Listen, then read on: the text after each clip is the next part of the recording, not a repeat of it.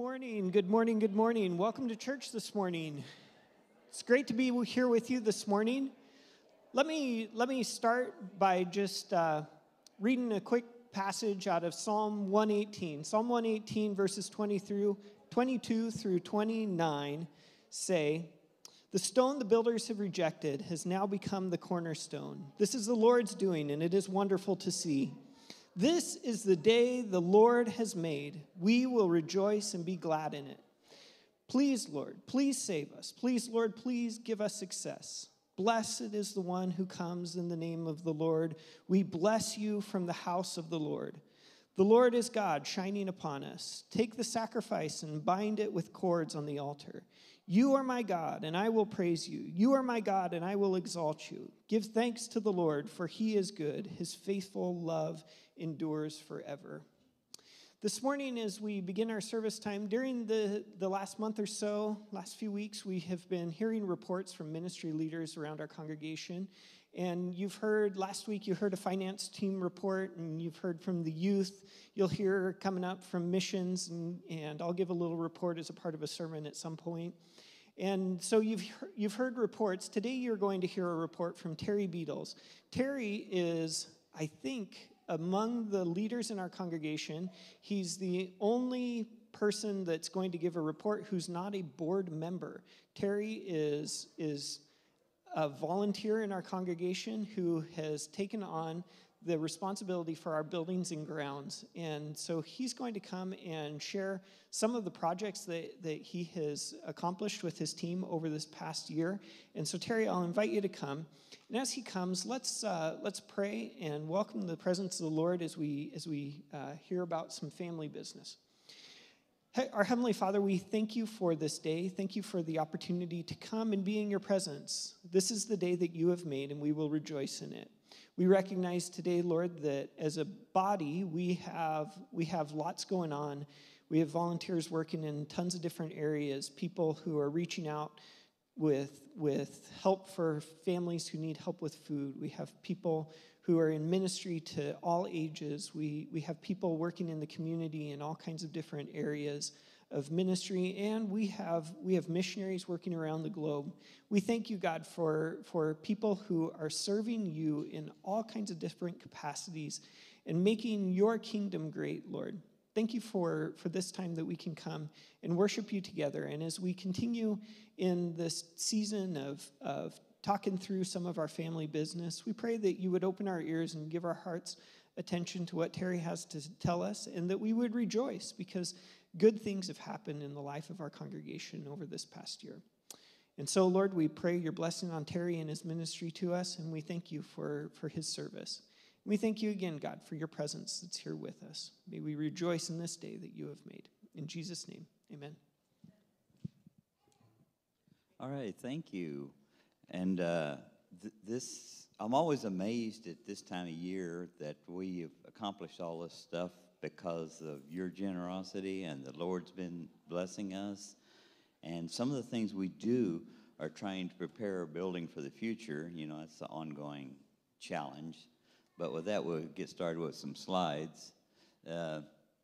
The new roof was on the north end of the building. There was a canopy there before, and we covered the canopy, and that's to help protect it and give us some additional life out of that. And then the teens pulled the carpet up in the game room at the Edge Center, and they all worked hard, and I think they enjoyed it. There, and then we put down new flooring. There's on the left, you'll see the concrete was placed below the round room, and that was for our food pantry ministry to have more room for their efforts. And then on the right side there, we put down new baseboard in the teen hallway after the new flooring was put down in the Edge Center. There's the new flooring in the Edge Center at the game room. Is it all installed? And then on the right side, we redid a kitchen to give them additional storage and took out the plumbing fixtures and what have you. And that's in the stage area of the Edge. There is the flooring going down on the left, the flooring going down in the Edge hallway, and on the right, David and I had to cut off all the doors because the flooring was taller than that would allow the doors to close, so we cut all those down. We had a work day at our friend Larry Stuck on the left side. There were several volunteers from our church showed up there to clean up his yard. And then on the right side, we had a Saturday work day here at the church. We cleaned up the property and took out bushes and trimmed the bushes. On the left, we built a new retaining wall behind Parsonage 2. Remember the old railroad? There's the railroad ties on the right side, and on the left side's the new wall, and it was much improved. As you can see, it looked like the wall was about ready to fall down, so it was time. And then we got the snowstorms, and we had Dwayne Pursoon and Todd Johnson on their four-wheelers moving snow, and also we got Doug Bell with his little bobcat, and he scooped some snow for it to us. And there was a volunteer from the Cornerstone that moved some snow also. And then on the left, we put up new blinds in the church offices, and the old ones were starting to deteriorate. And our friend Mark helped us with that, and Doug Beggs. On the right side, some of the Cornerstone kids helped us as we were preparing one of the mud holes that they wouldn't have to tromp through. And there's Ray and Mark working on the same area that the Cornerstone kids were working on on the playground. We redid our foyer sanctuary entrance. We took out the rock wall, and then we put in new sheetrock and new doors. And we'll go on to the next. There's the finished product after it was completed. That come out very beautiful. I'm really pleased with that. And all our volunteers make this happen, and we appreciate everyone who helps us. I'll tell you some additional things that we don't have pictures for. We installed new carpet in the basement at Parsonage 2 to make it a little more comfortable for that family. New blinds were installed at Parsonage 2. Carpet was installed in our church nursery so the little kids wouldn't injure themselves when they fall. And then this new bifold door that's now completely folded up was the old door was replaced and a new door put in because the old door was about ready to fall apart. But I appreciate everybody's support and all the many volunteers. Thank you.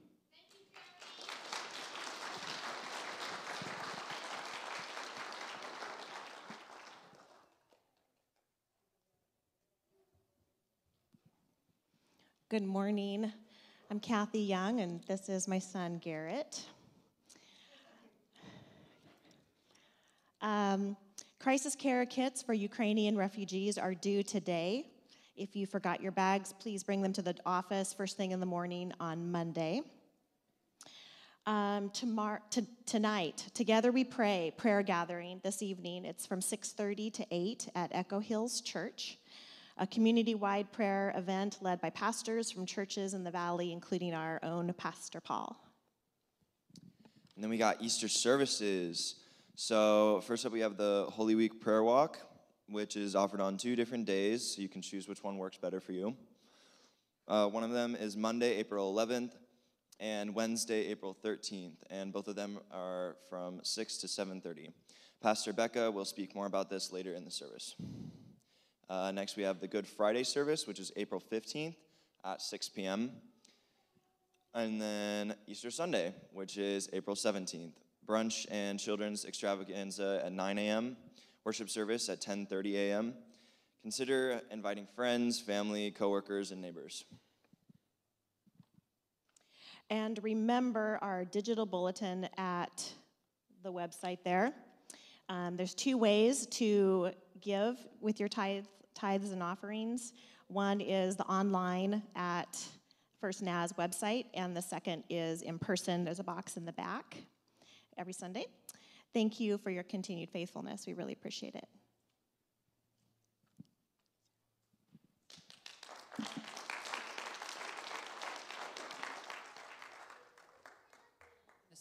We're going to start into worship, and if you would like to stand or however you feel like you worship best, you are welcome to do that. And Joel is going to be leading from the drum set, and we hope you enjoy and worship with us.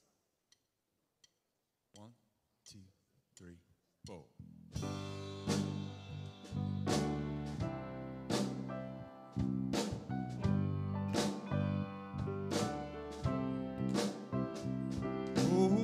have days I lose the fight, try my best, but just don't get it right. Where I talk a talk that I don't walk, miss the moments right before my eyes. Somebody with a hurt that I could have helped, somebody with a hand that I could have held. Well, I just can't see past myself. Lord, help me be a little more like mercy, a little more like grace, a little more like kindness, goodness, love and faith, a little more like patience, a little more like peace, a little more like Jesus, a little less like me.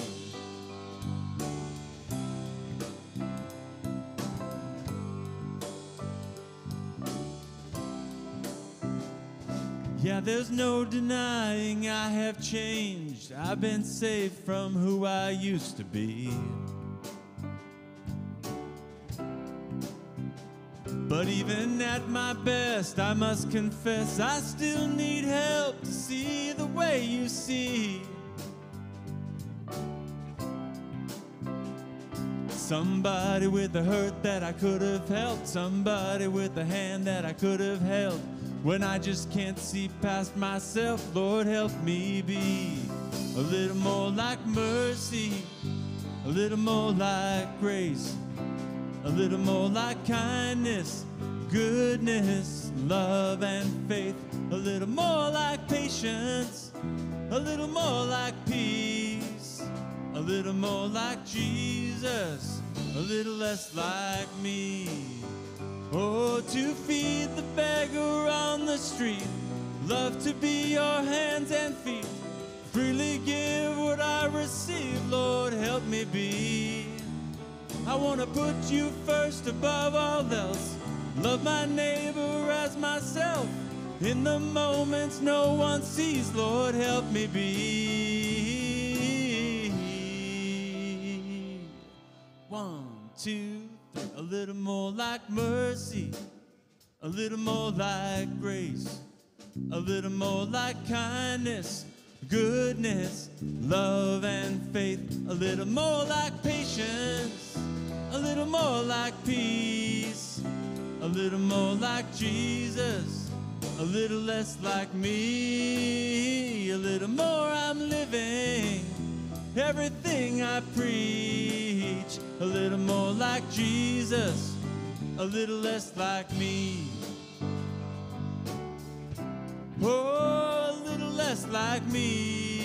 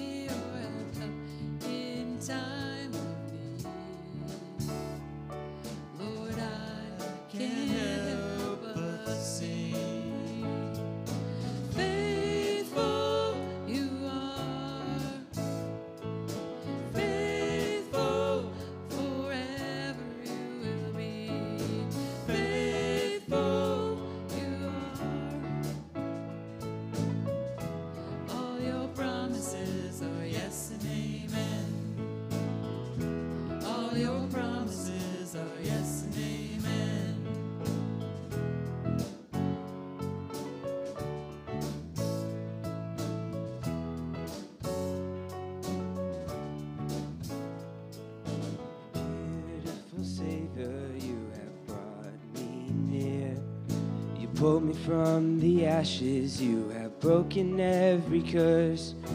Blessed Redeemer, you have set this captive free. Lord, I can't help but sing. Faithful you are, faithful forever you will be. Faithful you are. Yes, you are. All your promises are yes and amen. All your promises are yes and amen.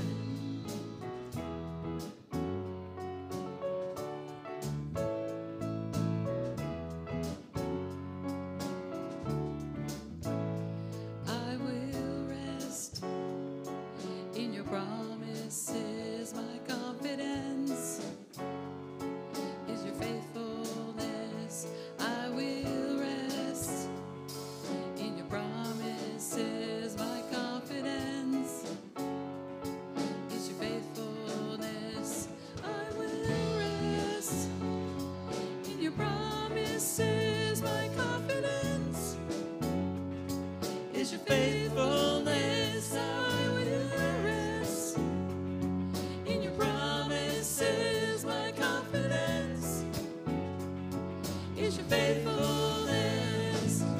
Faithful you are, faithful forever you will be. Faithful you are. All your promises are yes and amen. Faithful you are. Faithful forever you will be. Faithful you are. Yes, you are. All your promises are yes and amen. All your promises are yes and amen. All your promises are yes and amen.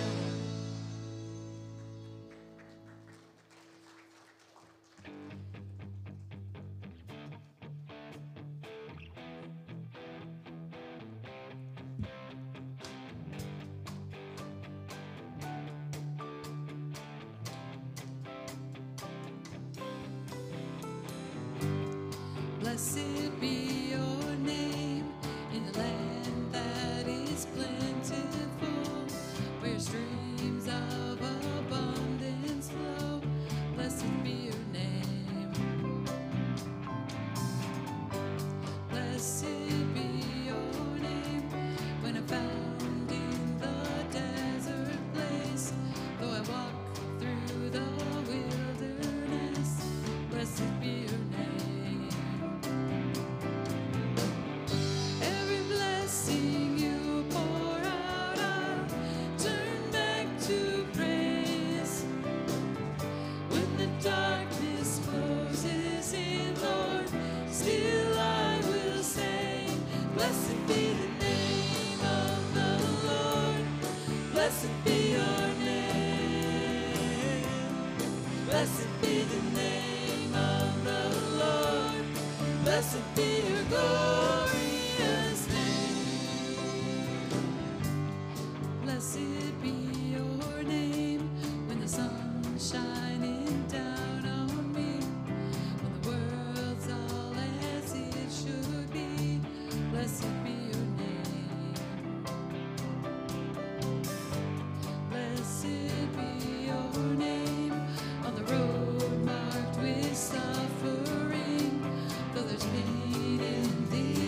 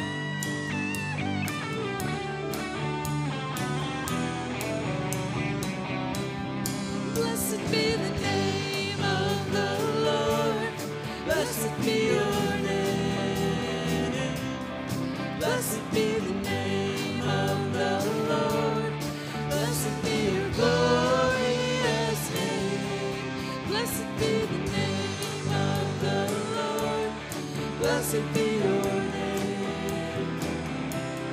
Blessed be the name of the Lord. Blessed be your glorious name.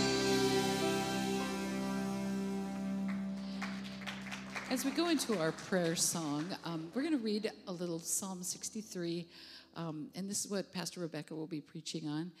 And Peter, you can go ahead and just start and kind of lead us into. We're going to do an older song that hopefully some of you know. It's been a while, but Psalm 63 is, "Oh God, you are my God, and I earnestly search for you. My soul thirsts for you. My whole body longs for you in this parched and weary land where there is no water. I've seen you in your sanctuary and gazed upon your power and glory. Your unfailing love is better than life itself. How I praise you. I'll praise you as long as I live, lifting up my hands to you in prayer. You satisfy me more than the richest feast. I will praise you with songs of joy. I lie awake thinking of you, meditating on you through the night. Because you are my helper, I sing for joy in the shadows of your wings. I cling to you, your strong right hands hold me securely." That is awesome.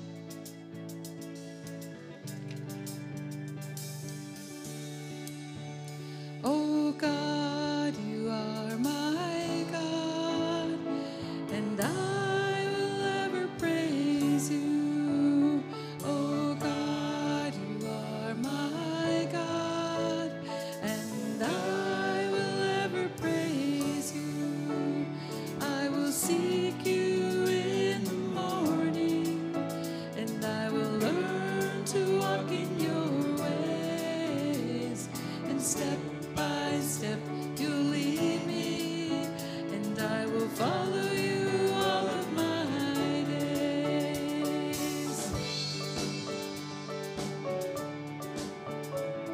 Oh God, you are my God, and I will ever praise you.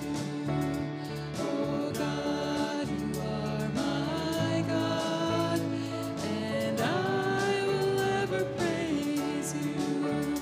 I will seek you in the morning, and I will learn to walk in your ways. And step by step you'll lead me, and I will follow you all of my days. I will follow you all of my days. I will follow you all of my days. And step by step you lead me, and I will follow you all of my days. I will follow you all of my days. I will follow you all of my days. Step by step you lead me, and I will follow you all of my days.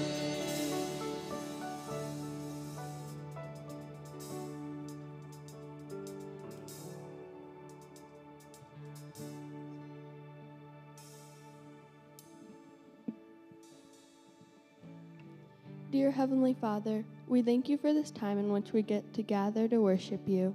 We praise you and thank you for all your blessings. Help us to remember that you are in control. Lord, be with those in Ukraine as well as those who have left the country. Give them a peace that exceeds their understanding, and give them comfort only you can give. Be with all those who are sick and need healing. Bless them and heal their bodies. Thank you, Lord, for all that you do in our lives. Help us to remember how holy you are. Open our hearts and minds to hear from you today, Lord. Help us to continue to become more like you every day, and help us to continue to grow. Thank you for your faithfulness, Lord. Amen.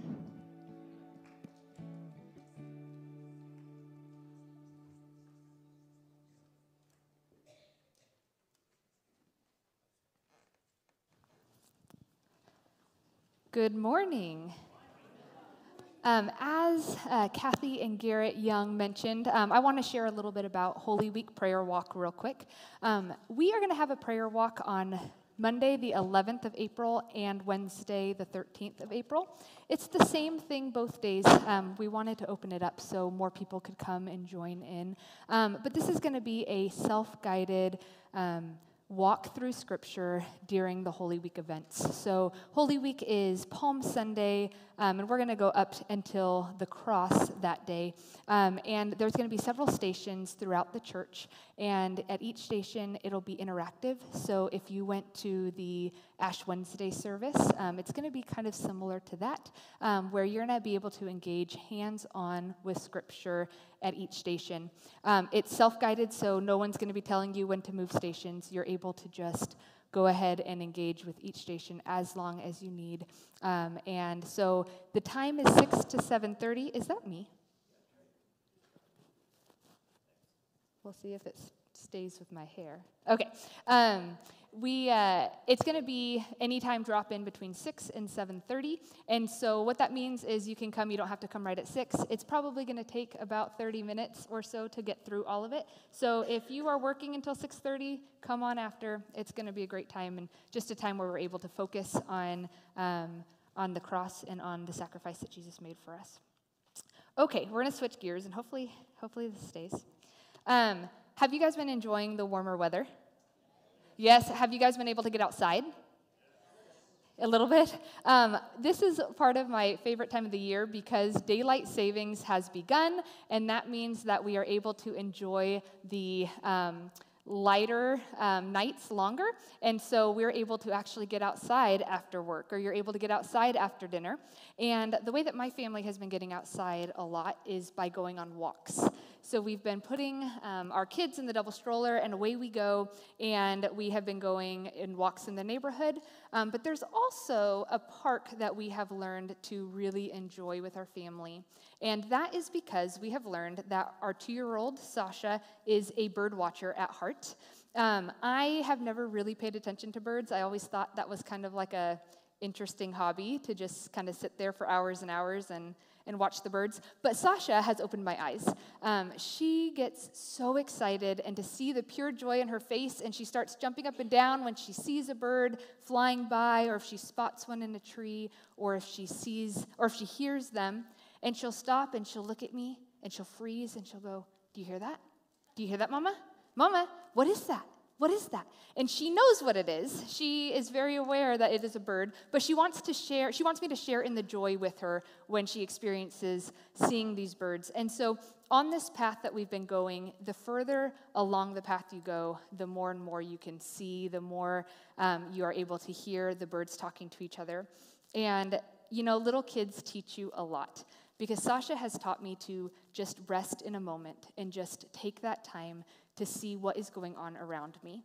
I am embarrassed to say that when we started our walk several weeks ago, I didn't even know that birds were around. I knew that they were there, I guess. I could have seen them. I would have heard them if I took some time to pay attention, but I didn't. I didn't take time to pay attention because I have 80,000 things going on in my head at once, and so Sasha has really taught me to just sit in the Lord's presence, to experience nature, and to rest and to live in that stillness and in that peace. When we're go, go, go all the time, you can be like me, where you get distracted and you're not able to hear or see what's right in front of us. It's easier to find times to rest like that when things are going well, when we are in seasons of contentment and we're seasons of happiness. It's a lot harder when we are feeling like the weight of the world's on our shoulders and we have fear in our hearts, or we are worrying, or we feel downcast. This morning, we're going to walk through a passage of Scripture in the book of Isaiah 43. So I'm actually not preaching on Psalm 63, although the cool thing about the Bible is that it works today, too. The exact thing that Julie read for us this morning, David is in the wilderness, and that's when he wrote those words, as he's in the wilderness saying, God, where are you? But I'm going to cling on to you no matter what, and that's kind of what we're talking about today. Originally, Isaiah 43, which is where we're at today, was written to a people who were experiencing a lengthy season of suffering.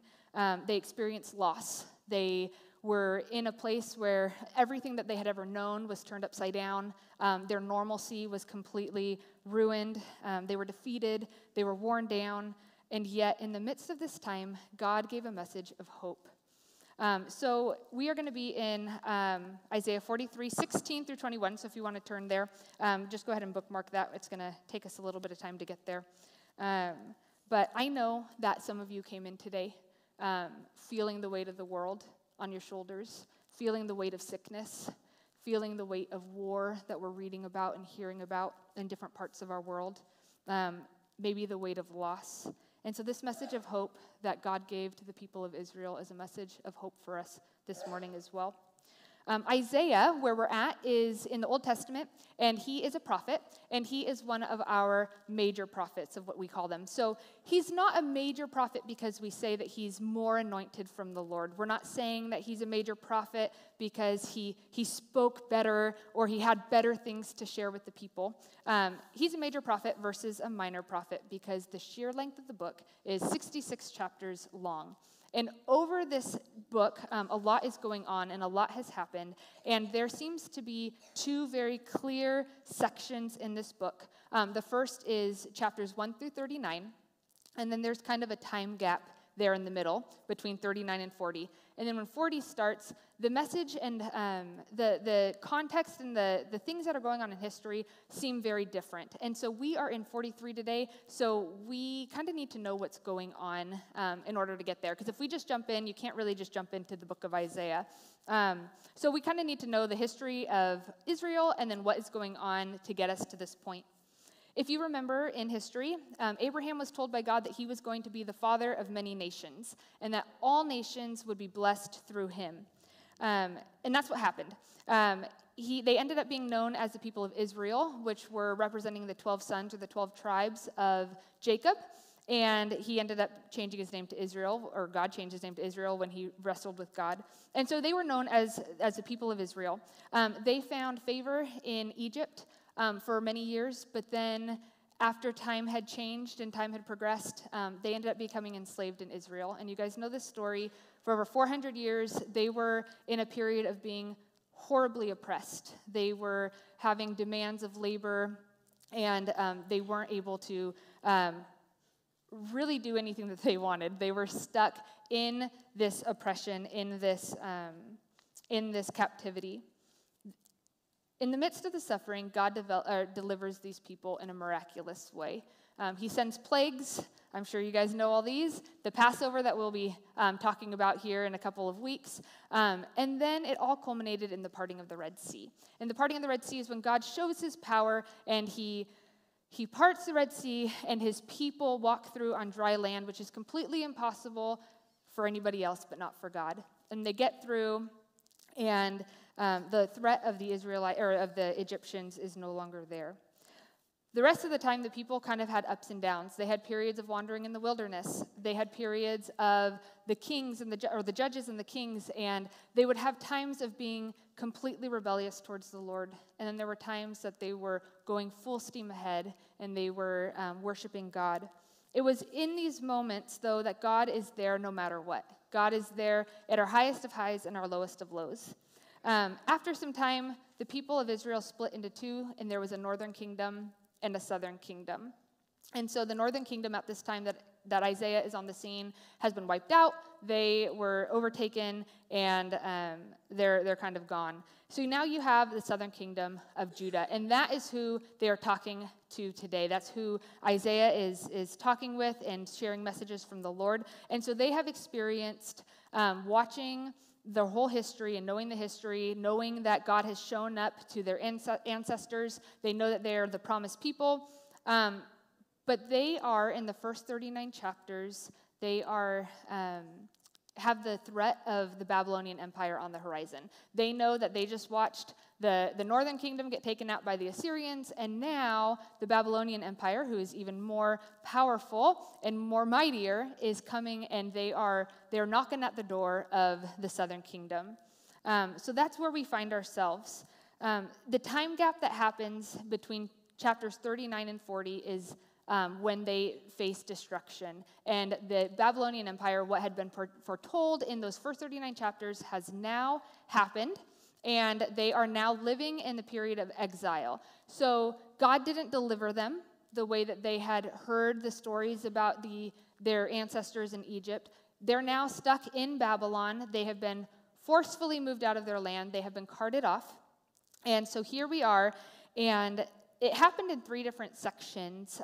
They deported these people 3 different times. And so there was a lot of people who are stuck in Babylon at this time, and they're looking around, and they're stuck there. Their city is in ruins. Their temple, where God dwells, is completely flattened, I guess you could say. It's completely devastated, and the Babylonians have tried to assimilate them into their culture.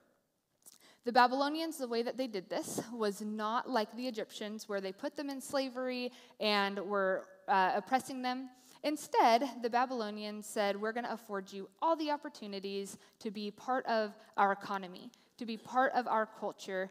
We want you to be part of our religious expression. And in doing so, over time, you might become a little less Jewish and a little more Babylonian, because that's really what they wanted. They kind of wanted to eliminate their culture. It didn't really work, though, because as they're looking on one hand, they're seeing the gods and the false gods of the Babylonians. They're also hearing the message of Isaiah throughout this time in exile, and they're hearing that God is here, that there's a message of hope, but at the same time, they're not seeing it. So they might be kind of wavering and thinking, well, maybe I should go check out those gods over there, because maybe they're going to help me out, because God's done nothing. Where is God in this time? So it brings us up to speed. The people of Israel are talking to God and bringing up grievances at this point and saying, where are you? We look around, we see that our temple is gone, we're not in our land anymore, and why didn't you show up? Why didn't you save us? Why didn't you deliver us? Why are we stuck in this place when you could help us the way that you helped our ancestors? And so the way that God decides to speak to them and to give them a message is through the prophet Isaiah in a vision, and in a vision of kind of like a trial setting. So imagine if you're on trial, you have a courtroom, you have defendants, and you have witnesses, and you have testimonies, and that's the kind of imagery that God is giving to Isaiah and saying, okay, you're telling me that I haven't shown up. You're telling me that where are you? Let's go ahead and figure out where the other gods have been. So let's put the other gods on trial. And so in this courtroom setting, he says, let's call witnesses from the different nations surrounding us, and let's ask them where their gods have been during this time. And so he says, is there anybody who can witness to these gods doing anything? Is there anybody who can say that there has been power and might coming out of these gods, maybe yesterday, maybe sometime in the present? Or is there any thought that there's going to be a future that these gods are going to show up and show their might the way that I have? And silence happened. Nobody came forward because these gods are made by human hands. These gods are not almighty. These gods are not powerful. And so he tries to tell his people, you do have a choice. You can go after these gods that you think are going to help you, but they're nothing. They can't do anything for you. Or you can keep following me, and you can keep following my message, and that message is, I am here with you, even in the midst of your suffering. So in contrast, God says, now put me on trial. You're sitting over here saying that you want to know where I'm at. Let's figure out where I've been. Let's put me on trial. And will you be my witnesses? And will you speak to the evidence of where I have been? And so this is the words that Isaiah shares from God kind of in this trial setting. This is Isaiah 43, verses 16 and 17. I am the Lord who opened a way through the waters, making a dry path through the sea. I called forth the mighty army of Egypt with all its chariots and horses. I drew them beneath the waves, and they drowned, their lives snuffed out like a smoldering candle wick. So we got here to God saying this to his people through the prophet Isaiah because God had heard the complaints over and over. But he knew they were stuck in exile. They knew they were in the wilderness figuratively. So after God just spent all kinds of time saying, these false gods can't do anything for you, you don't want to try to go and start worshiping something else that is literally a figment of your imagination, he says, this is the concrete evidence of where I've been. He says, I opened a way through the waters. That was me. I dried up the seabed so that your ancestors could walk through safely to freedom from slavery. I defeated your enemies of your ancestors and wiped them out. I am the Lord. Nobody else can say that. There's no match for me. No one's in the same ballpark as me. These idols can't even have a leg to stand on. So here God is proclaiming his rightful victory, and he's taking credit for the miraculous things he has done. He no doubt shows that he has authority over creation. In fact, he made creation. But he can have authority over controlling the massive sea waters. He shows he has authority over even the most feared and most militant armies with their chariots and their horses, because he single-handedly caused their demise when he's talking about Egypt. This is rather ironic to me, though. Think about it. These people are sitting here saying, God, where have you been? And he goes, well, I worked many, many, many years ago. And they're like, where are you right now? Just because you worked a long time ago, I'm not seeing the evidence of where you're at. He's addressing a people who aren't feeling very victorious. He's addressing a people who don't see God as very victorious because they haven't experienced God's mighty hand at work for themselves. They see that their homeland is lost. They see that their temple is gone, which was the dwelling place for God. So they have all these questions. So what do we make of this? God is reminding Israel that there's hope and that they can be confident in who he is, because who they place their trust in is the victorious, the almighty, and the triumphant God, the maker of heaven and earth, who can overcome even the greatest challenges, because there is no match for God. This scripture hit home for me this week as I was preparing, because I think a lot of us might be in this boat. A lot of us at some point or another have gotten on our knees and said, God, where are you? God, I don't see you at work. I know you've been here before, but where are you now? You may even be feeling weary. Maybe this is where you're at today. But again, the message of hope that God gave back then is a message for hope today, because God is unchanging. God is the same God that he was then. He's the same God that he is today, and he will be tomorrow. This is the rest of the continued response that he gave to Israel. This is verses 18 to 21. But forget all that. It is nothing compared to what I'm going to do, for I am about to do something new. See, I've already begun. Do you not see it? I will make a pathway through the wilderness. I will create rivers in the dry wasteland. The wild animals in the fields will thank me, the jackals and owls too, for giving them water in the desert. Yes, I will make rivers in the dry wasteland so my chosen people can be refreshed. I have made Israel for myself, and they will someday honor me before the whole world. So God just got done claiming victory for his miraculous actions in past history, and then he says, go ahead and forget all of that, what I just said. And this is interesting to me because I'm almost always somebody who says that we should never forget, and not only should we not forget, but we should testify and we should continue to witness to the things that God has done in the past, because it continues to strengthen our faith for now and in the future. So hearing this was a little shocking. So what gives? God, did he just contradict himself after saying all these things that he's done to say, well, don't worry about it? And I don't think that that's what God is saying. I don't think that God is saying to just erase the knowledge of God and erase the history and erase things that happened in the past.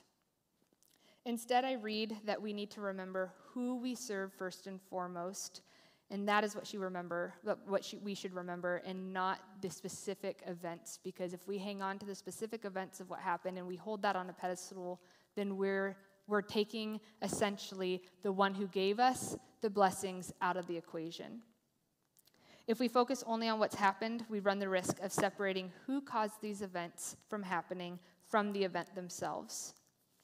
Throughout the Old Testament, we read time and time again that God claims of bringing his people out of Egypt because it is a marker of his might.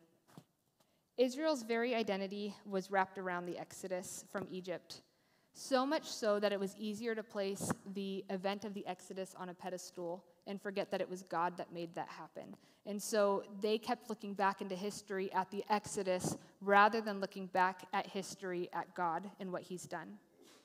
When we separate the blessing from the giver of the blessing, we have nothing to hold on to when times get tough, except to look back and hope maybe something similar will happen to that again, because that's what I'm expecting and that's what I want. They expected God to deliver them the way that he had in the past, but it hadn't happened yet. They expected God to come to their aid in a way that the powerful Babylonian army would fall, the way that the Egyptian army fell, and it hasn't happened yet. They began complaining against God because he didn't meet their expectations of how they thought he ought to be God. So God's response to the people says, forget the past. Forget what you think that I should be doing, because things can top that. You may think that nothing can top what I've done, but you just wait, because I'm doing something and I'm doing something new. Don't you see it? It's happening already. We're being challenged here to be honest with ourselves, to check ourselves, and to take a good look at the expectations we have about God. Having expectations isn't necessarily a bad thing, but when our expectations are built upon the way that we want him to act or the way that we think he should act, we're building our expectations on the wrong thing. And we're putting God in a box, and we're limiting God. When he doesn't act as quickly as we would like, or if he doesn't act the way that we think he should, then we're going to be disappointed. And we're going to face those disappointments, and sometimes even resentment can seep in because we think that he should be one way. But God, his thoughts are higher than our thoughts, and his ways are higher than our ways. And so if we think that we know what's best, I'm glad that we don't. I'm glad that God is God. I'm glad that he's the Almighty and he knows, because time and time again, he shows up and things much greater happen than I would have ever thought. We can confidently expect God to be faithful and to show up in our worst times. We want to put our expectations on who God is and his character rather than what we think he should do. We can be confident that he is going to love us, that he's going to extend grace to us even when we're undeserving. We may not see how it's working yet, but we can be confident that God is working. We can find comfort knowing that he is a way maker, that he makes paths through the wilderness and brings hope when it looks like there is none. So that way, when we find our times where we're on our knees and we're crying out to God, and that's the only thing we can do is say, God, where are you? We won't falter, because we have placed our trust in an unchanging God who doesn't break his promises and whose word is truth. Like that song, Yes and Amen, his promises are yes and amen. Even when we renew our expectations to be rooted in the character of God and who he is, it doesn't mean that we're not going to face hard times. We're still going to face hard times. We're still going to wonder at times why we are experiencing suffering the way that we are. We'll still deal with seasons of being in the wilderness, in the desert. But we can be confident when we face those times because there's hope in a God that is our refuge and our strength. We can be patient in affliction because we know that God has plans for us. Because we are his beloved, he will not leave us. Even though we can't see what's happening, we can rest in the presence of the Lord, which is something we can see all around us. If we take that time to just pause and be, we can see that the presence of God is with us and that we are not alone. no one or nothing can give us rest like he can. So going back to Israel, when they were saying, should I pick these gods that are futile, or should I stay with God who's hope? You can try it out for yourself. Some of you may have already done that, where you've walked away from God and said, I'm going to go try a different path, and it never works out. It's never going to fulfill you. It's never going to do anything, because those are false gods. They're not anybody who's going to be there to help you out. They don't love you, but God loves you, and God gives you grace, and God gives you truth in what he says he means. We're in the season of Lent currently. Lent is 40 days leading up to Easter, and it's in this time that we pray and we fast, and we remember the sacrifice that Jesus made on the cross for us out of love.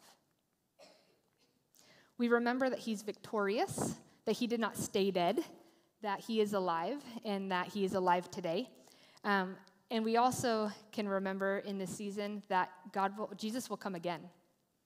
The prophets were pretty remarkable in the Old Testament, because the prophets had prophecies, and they were sharing these messages of hope with these people, and God gave to these people fulfillment of those promises in that moment.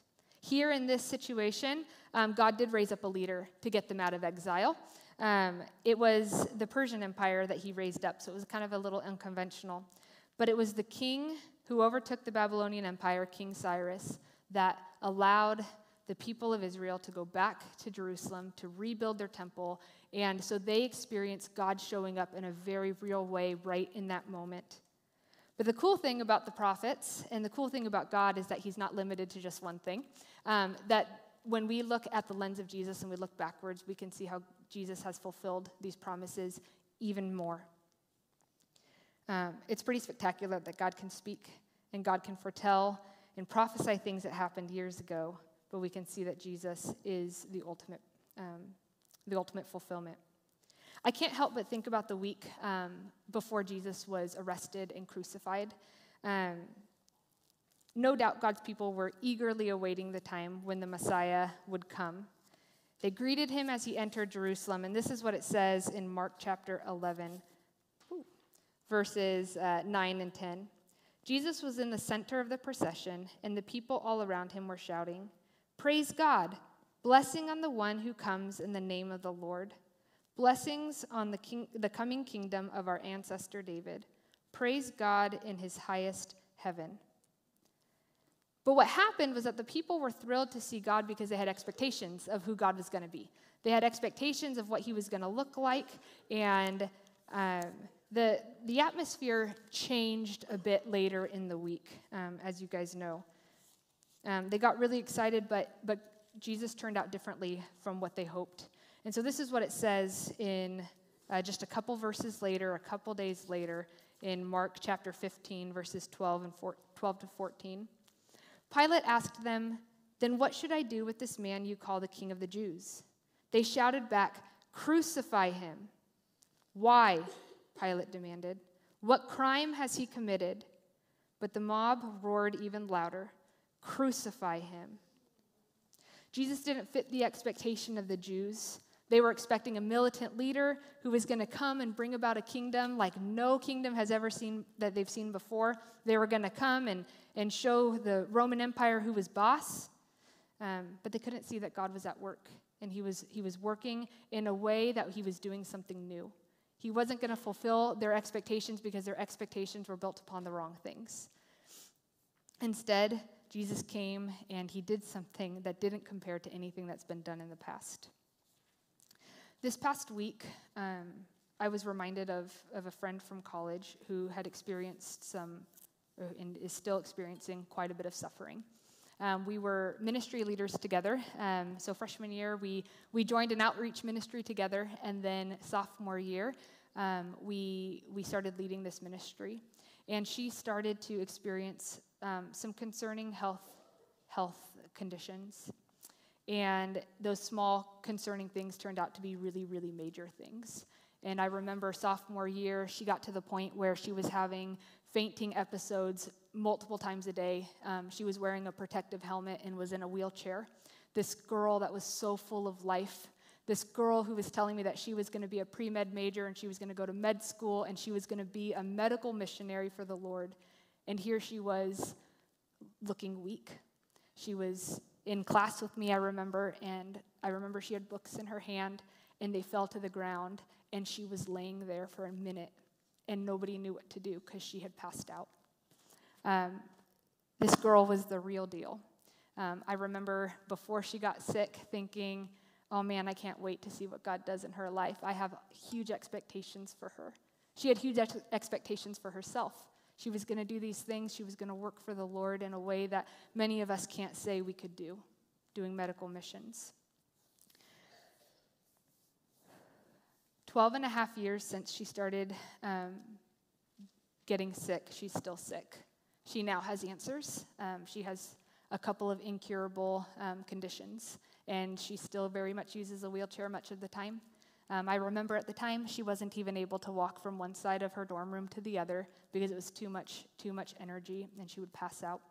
But she is the first person who would shout from the mountaintop and say, God is faithful, that God is good, and that he is with her even in the midst of everything that has gone wrong. She had to change her expectations from what she thought her life was going to look like to put her expectations in who she lived her life for. And so here she is, 12 and a half years later, and her husband are doing some amazing things for the Lord. Just looks pretty different than what she thought originally. Her expectations now is that she's going to follow the Lord every day of her life, and whatever journey that takes her on is where she's going to be, and she's going to be content and happy in that.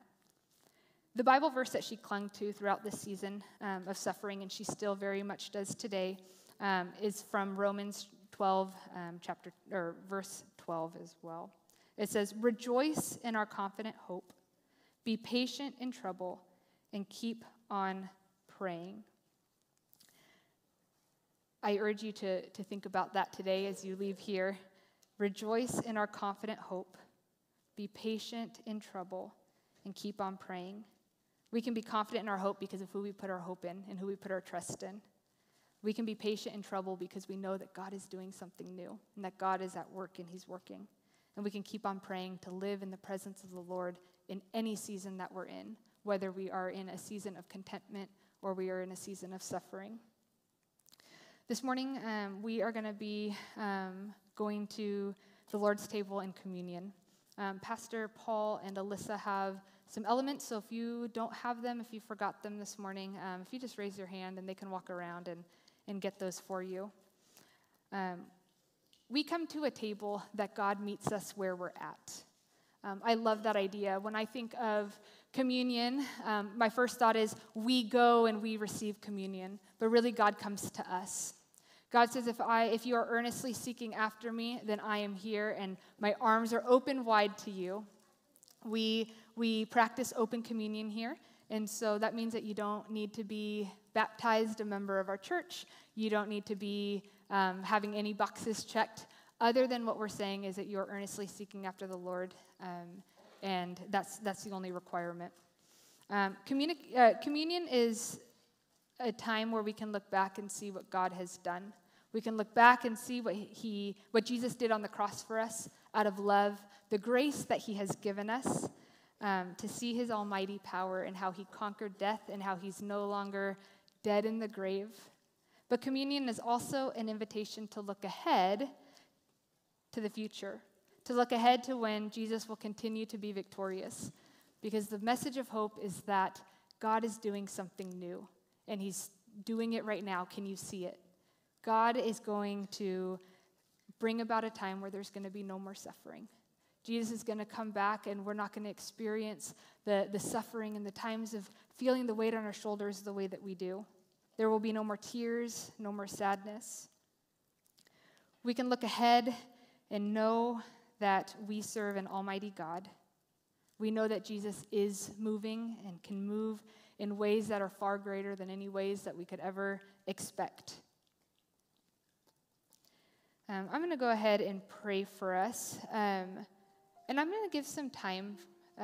Let's take some time first to just really think about our expectations and think about where you're at and where you feel God is in your life right now.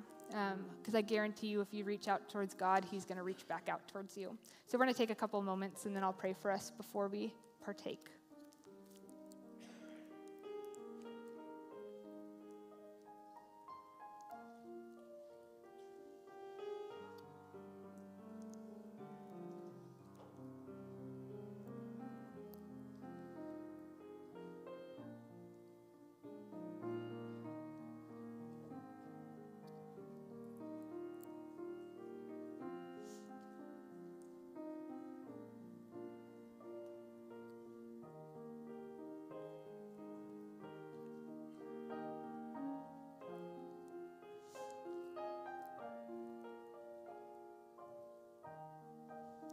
God, we thank you that you are an almighty God, that you are triumphant. We thank you that you're God and we're not. God, sometimes we need to remember that. We need to remember that where we put our trust and our hope, it's nothing if it's not in you. God, we thank you for being with us and meeting us in the place that we are. We don't need to be in seasons of contentment. We don't need to be in seasons where everything is fine and dandy. Although we thank you and praise you for those times when we are. But God, when we find ourselves in the midst of suffering, God, we know that you're with us, and we thank you that you are faithful. We thank you that you are a good God. God, we thank you that you are victorious. Sometimes it doesn't look like that around. We look around, and the disciples, they looked around as they're watching Jesus get arrested and the people yelling, "Crucify him." They probably didn't feel particularly victorious in that moment. But God, you are doing something. You are doing something new, and you're at work. And so, God, we just pray that we can rest in your presence and see that you are all around us, that you are with us in every moment, in good times and in bad times, because we're your beloved. God, we pray that as we come to communion today, we just pray that these elements, the bread and the juice, become for us today your body and blood through the pouring out of your Holy Spirit. God, we are reminded that on the night that Jesus was betrayed, he took these elements, and it was a way to let them know what you were doing. It was a way that we could eventually look back. But God, we know that in communion we can look at the future and look at the promises that you have for us, that Jesus will come again. And God, we are awaiting that day. But until then, God, we're going to have our confident hope in who you are. We're going to be patient in our troubles. And God, we're going to be praying. God, we thank you for showing up, for being faithful. In Jesus' name we pray. Amen. On the night that Jesus was betrayed, he took the bread and he gave thanks and he broke it, and he said to his disciples, "This is my body broken for you. Take and eat. Do so in remembrance of him."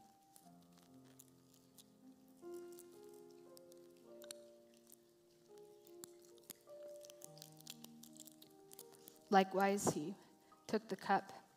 He told his disciples, "This is the blood of the new covenant in my blood. Take and drink, and do so in remembrance of me."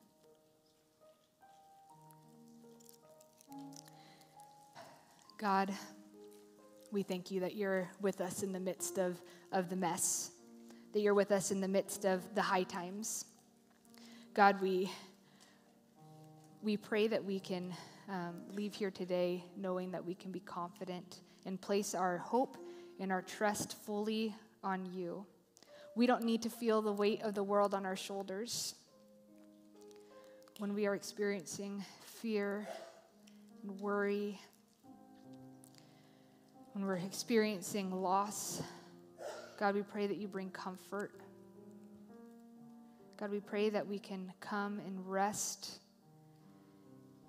be in your peace, the peace that only you can give, that transcends all knowledge and understanding. God, we pray that you be with each person here today. God, we pray that they will leave here knowing that they have been in your presence, and that your presence isn't just dwelling here at this church. Your presence goes with them, and your presence goes before them.